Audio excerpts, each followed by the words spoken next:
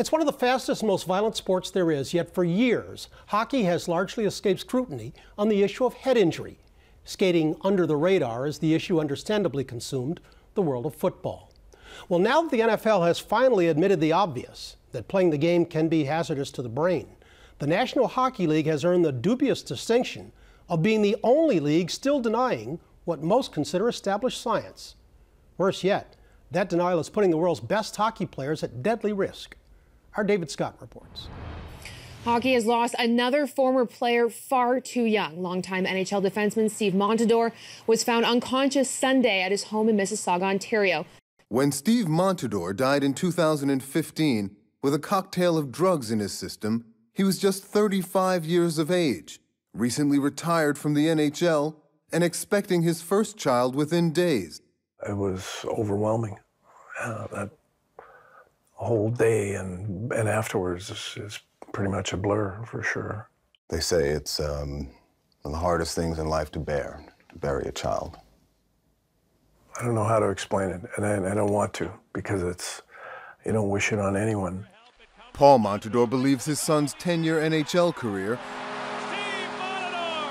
which included 19 concussions by one count, had ravaged Steve's brain, and near the end had forever changed his son from a guy who lit up the room to a recluse with little impulse control and severe memory loss.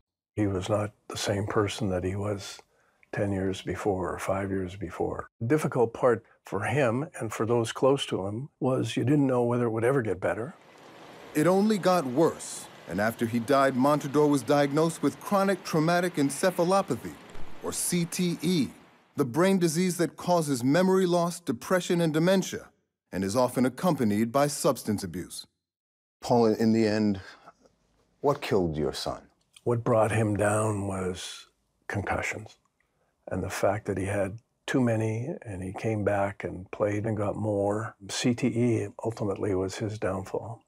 But if Paul Montador thinks hockey killed his son, the NHL begs to differ.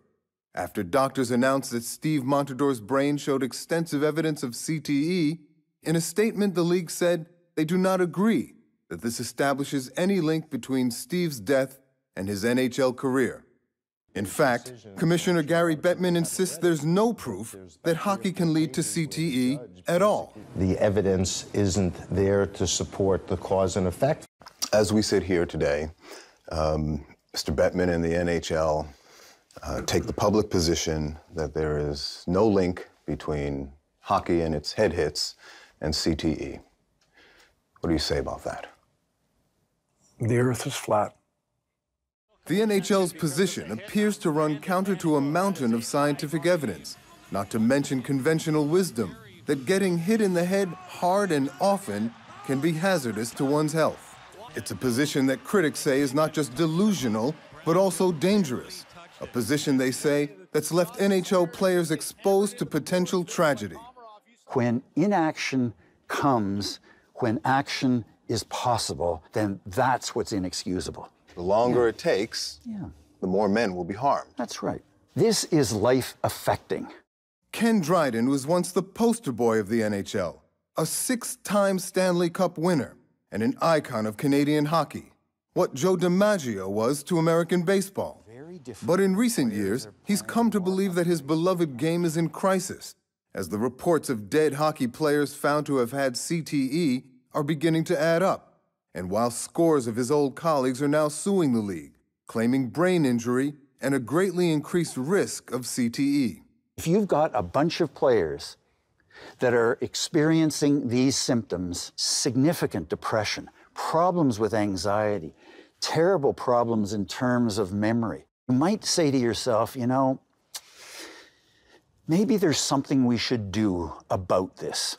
The NHL is not the first major sports league to deny a link to long-term brain damage. For years, the National Football League argued that there was no proof that its game could cause CTE, a position that earned the league scrutiny from the media. Frontline investigates what the NFL knew and when they knew it, as well as Hollywood. Tell the truth. Eventually, the NFL finally admitted the link before Congress. Mr. Miller, do you think there is a link between football and degenerative brain disorders like CTE? The answer to that question is certainly yes. But the NHL and Commissioner Gary Bettman have refused to follow suit. I think it's fairly clear that playing hockey isn't the same as playing football. And as we've said all along, we're not going to get into a public debate on this. The fundamental thing is that trauma to the brain does not care if that trauma is coming from football, hockey, or boxing. They're all the same. Dr. Blaine Hoshizaki has analyzed thousands of hockey collisions and published a string of papers on the effects of these hits on the human brain. He says he can quantify the amount of trauma that any given hit in a hockey game delivers to the brain. In this hit, for example, Hoshizaki will map out the collision and accurately reconstruct it by taking into account speed, mass, angle, and point of impact. Then he'll calculate the strain on brain tissue, which reflects the killing of brain neurons.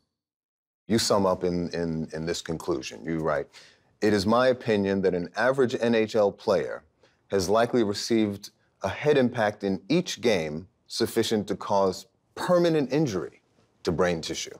Anytime you damage a neuron, it's permanent.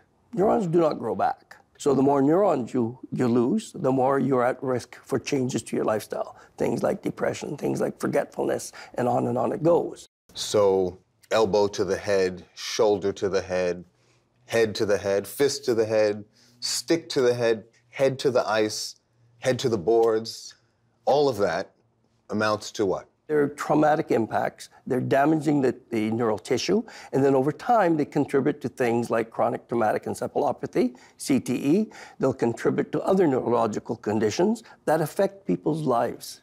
Ken Dryden was so disturbed by the death of Steve Montador that he devoted 2 years to writing a book about him and what he calls a life diminished by NHL hockey. In terms of somebody like Steve, not fair, not right, and not necessary. Dryden is now calling out the league for continuing to permit head hits like this, which are legal, and fights like this, which are penalized but still accepted by the NHL as part of the game. This doesn't have to be the way it is. What is the action the NHL has failed so far to take that give all of hockey a way out of this? No hits to the head, no excuses. It's not whether it's intentional or accidental. No, forget about all of these artificial distinctions. They do not matter. The only thing that matters is the player got a blow to the head. And Dryden isn't the only hockey legend calling for the NHL to take action. Eric Lindros was once considered the greatest player of his generation. Bigger, stronger, and faster than anyone else on the ice. He was often the one dishing out the punishment. But even his NHL career was cut short due to hits he took, like this one. And Lindros is hammered down to the ice by Scott Stevens. And Lindros remains down on the ice. I remember trying to cut through the middle of the ice, and I saw Johnny on my right side, and all I was trying to do was just poke the puck to him. And I got decked. It hit hard there. Shoulder to head. Rotational acceleration. Yeah, there's a lot going on in that one. It was his 6th concussion in just over 2 years, and he would never be the same again, on the ice or off. What were your symptoms? I was tired a lot. I used to hate crowds.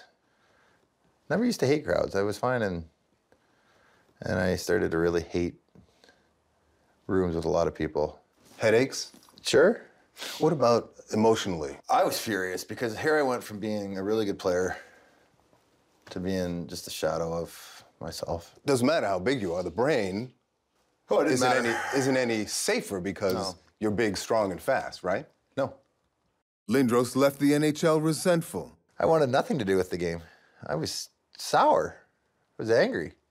But he says he also left motivated to pursue a new calling, sounding the alarm on concussions in hockey.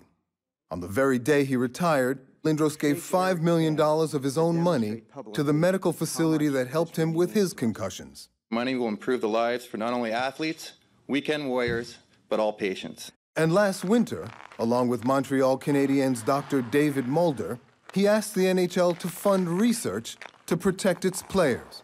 We thought that $1 million a team, $31 million, was was the right number. Modest start for a $4 billion league. And what did they say? You know, we didn't hear a whole lot back.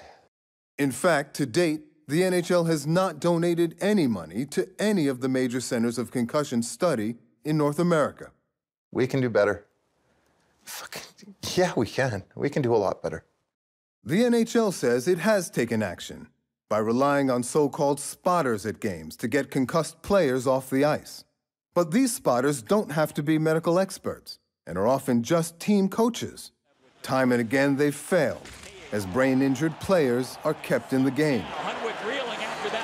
For example, this body check last season smashed the victim's head into the glass, but NHL spotters left him in the game. This is a case where we would hope that the spotters would recognize that these are high energy impact, so he should be brought off the ice. Didn't happen. It did not happen, no. And that's common? Very common. Had Steve Montador received fewer concussions or been pulled from the ice more often so he could properly recover, Paul Montador believes his son might still be alive today. How is it possible, with what we already knew then, that Steve was still being cleared to play after suffering 5 concussive hits in the period of a few weeks?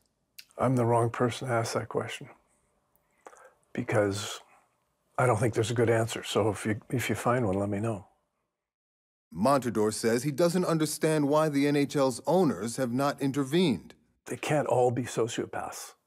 They have to have some compassion for the people involved, but they certainly don't demonstrate it, and that's beyond me. And it's been said by some that Gary Bettman holds all the cards and he controls that group. Have you heard from Mr. Bettman? No. We received some condolences from a number of teams for which Steve played, but I've not heard from Mr. Bettman, no. And Ken Dryden is also waiting to hear from Gary Bettman, 5 months after personally presenting him with the very first copy of his book, which calls for a complete ban on head hits in hockey. If he's the decision maker, then this book needs to be written for that decision maker. How has he responded? I don't know. I mean, you know, he hasn't responded to me. He has not? No, he has not. Nor would Gary Bettman or anyone else at the NHL speak to us for this story. For Eric Lindros, speaking out for concussion research is about helping future players, he says. But it's also about coming to terms with his own future and the chance that he might have to contend with CTE one day. Must be impossible not to think about what could be up there waiting for me down the road. If CTE is coming, I'd like to know about it. And let's do what we can to get ahead of it. With so many ex-players suing the NHL, Bettman's hand may only be forced by a loss in court. Paul Montador has now joined the lawsuit on behalf of his dead son to keep the pressure on the NHL to change the game, which he says is what Steve had wanted near the end. The last lunch that we had 3 weeks before he passed away, he said a couple of very telling things. He said, hockey would be a better game without fighting. He said, we should get rid of headshots. And at the end, he said, maybe I should have played baseball.